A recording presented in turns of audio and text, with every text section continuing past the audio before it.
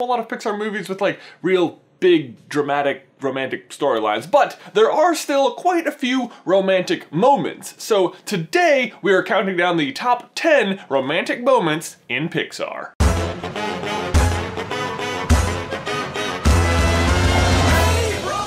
Alright, let's just dive right in. Number 10, Merida shoots for herself. So yeah, right out of the gate, this might seem like an odd choice because typically you'd think of a romantic moment involving two people. And yet, in this scene, Merida is literally shooting so she can avoid being in a couple with somebody else. And yet, there is still something romantic about it. Because she's not really shooting against her suitors, she's shooting against an outdated tradition and for, whether she realizes it or not, more independent and happier romances in the future. Number 9, Celia on the loudspeaker. This is a really brief but sweet scene that happens in Monsters, Inc. Throughout most of the movie, Mike has been ruining his relationship with Celia against his will just so that he can keep the secret of Boo safe. When he does eventually decide to come clean to Celia about the entirety of the situation, at first she thinks he's crazy until she sees Randall chasing them,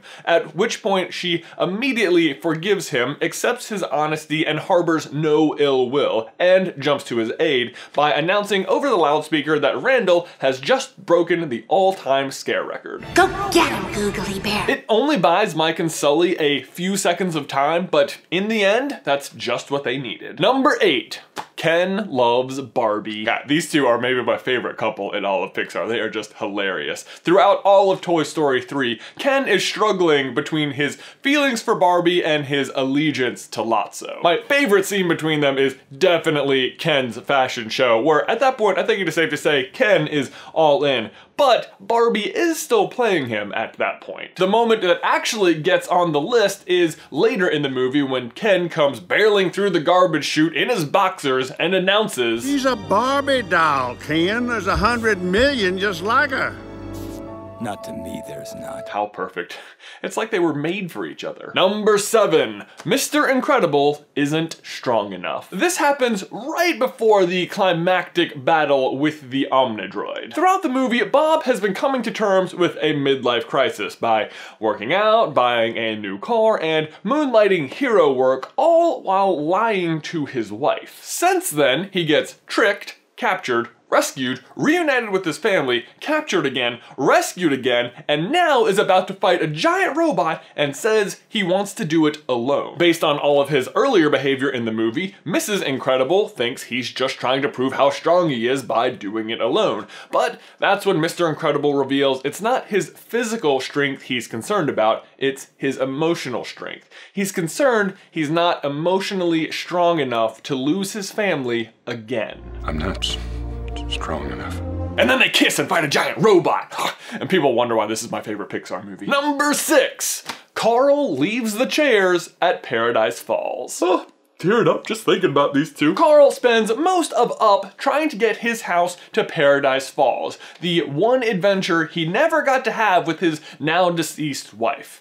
Or so he thinks. What's great about this moment is how Carl finally stops letting Ellie's death figuratively and literally weigh him down. He's able to stop focusing on just the fact that she died and embrace how she would have wanted him to live. In a weird way, by letting her go, he's actually able to be more with her. And fittingly, then when they return home, he's able to live out the other adventure they never really got to have together by acting as a stand-in father figure for Russell. He even gives him the Ellie badge. Do you have any idea how hard that was to part with, Russell? Number 5, the red and blue umbrellas. There's almost nothing that isn't adorable about the two umbrellas from Pixar's The Blue Umbrella, the short that played before Monsters University. If you are unfamiliar with it though, I highly recommend you go check it out. For one, the music is amazing, the photorealistic animation of the city is great,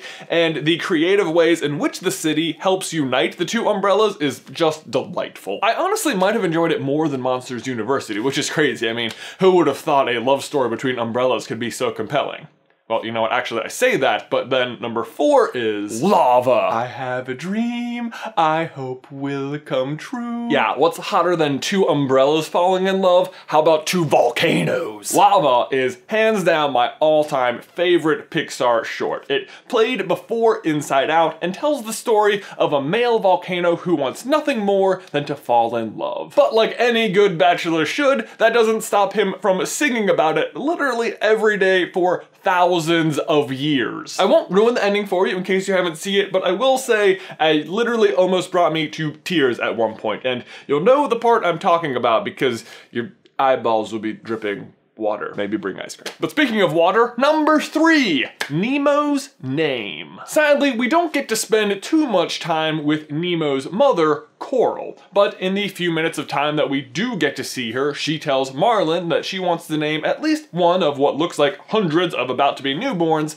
Nemo. Marlin sort of scoffs this off and says, well, maybe, but I'd like most of them to be named Marlin Jr., which would have sucked for all of his future daughters, but they were saved the embarrassment by never having existed. Oh, why is happy sometimes also sad? I'm not crying, you're crying! But of course, you know what happens next. Marlin names his one surviving son Nemo, and through him, the memory of his mother lives on. Can we please go to the next one? Number 2, oh god, never mind. Can we go back to the dead fish?